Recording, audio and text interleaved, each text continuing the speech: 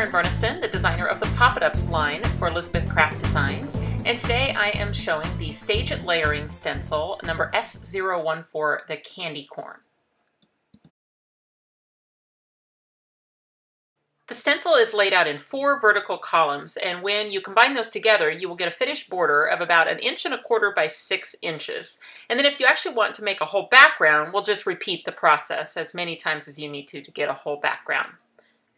So I guess it doesn't really matter what order you do these in, but it makes sense to me to just go from left to right, which means I start with the base of the candy corn. So I've taped it off, and I'm going to use yellow with a blending tool. Typically on candy corn, the base of a candy corn is yellow.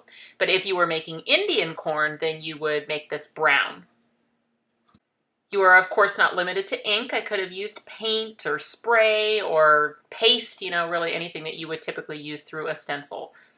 So this creates the base of the candy corn. And the way layering stencils work is that you just slide it up, slide it to the next color, essentially. So now we've got the middle part of the candy corn, and you can see right down through the stencil. So it's very easy to line these up right over the top of the bases. I'm still going to tape it off, but I can reuse some of my same tape pieces.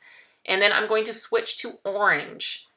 One of my favorite things about the Stage It stencils is how durable they are. And I can do a swirling motion with my ink, which really pushes the ink out to the edges of the openings. Gives me a really wonderful layered look here to my candy corn.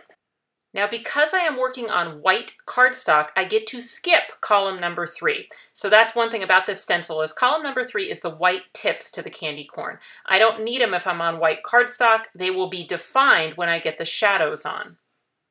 Once again, I'm just sliding the stencil. I can see right down through it, so I can see when I've got those shadows kind of around each of the candy corns. Once again, I'm a fan of taping this off before I do any of my inking.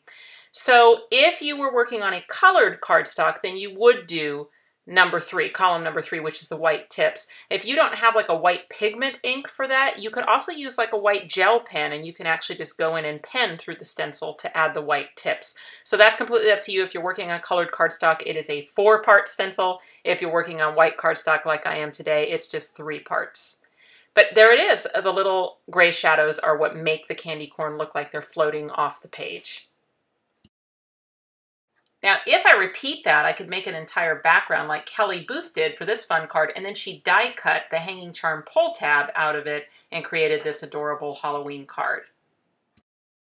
If you use brown instead of yellow for the first column, you'll actually get Indian corn. And so here's another fun card by Kelly Booth. This one also uses Midnight the Bat. Now, when it's not near Halloween, but you still want to use this stencil, it does make a pretty cool confetti pattern. So you can just move it around and use different colors, make a fun confetti like I did for this little birthday card. For buying information, you can go to elizabethcraftdesigns.com, and you'll always find more ideas on my blog, karenburniston.com. Thanks for watching.